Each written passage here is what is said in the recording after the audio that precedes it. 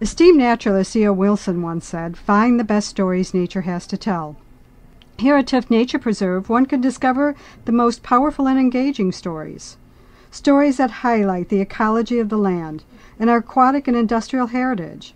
Or you may say our green, blue, and brown stories. It really is about valuing nature's wisdom, getting outdoors to explore, ask questions, and discover and experience nature's lessons firsthand. Tifft Nature Preserve is a 264-acre natural oasis just 3 miles from downtown Buffalo on the shores of Lake Erie. The history of the preserve dates back to when this land was the floodplains for Lake Erie and a hunting and fishing location for the Native Americans. 75 acres of cattail marsh still remain as home to many species of waterfowl, such as pied-billed grebes, Virginia rail, wood ducks, least bitterns, and many more. This blue story is only one of the ways we educate our visitors about the value of preserving and protecting our natural resources. One of the truly unique aspects of Tifft is its industrial heritage. Hiking the 5 miles of trails at Tifft is not your typical walk in the woods. It is really a travel back in time. We like to say we are digging in the past to be more sustainable in the future. Tifft is like a jewel that's been, would you say, saved from what once was a garbage dump and a transshipping point.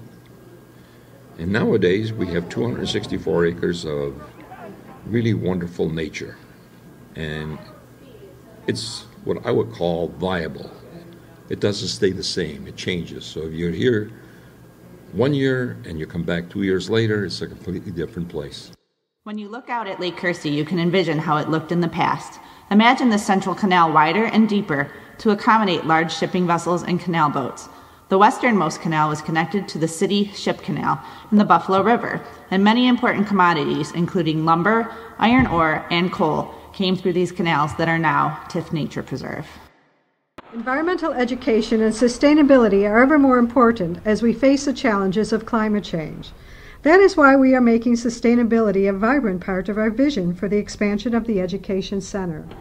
As we improve the habitat at Tifft with funds from the Niagara River Greenway Ecological Standing Committee, we have a goal of planting 350 trees in a single day to highlight the goal of 350 parts per million of carbon dioxide in the atmosphere. Scientists believe this number is a safe level of CO2 in our atmosphere. The planet currently has about 391 parts per million. One of the elements of the new building will be the addition of a nature preschool.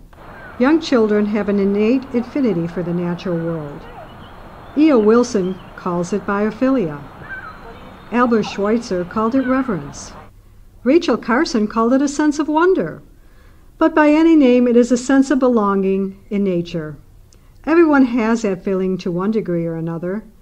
Reconnecting with nature can allow the sense of wonder to rekindle.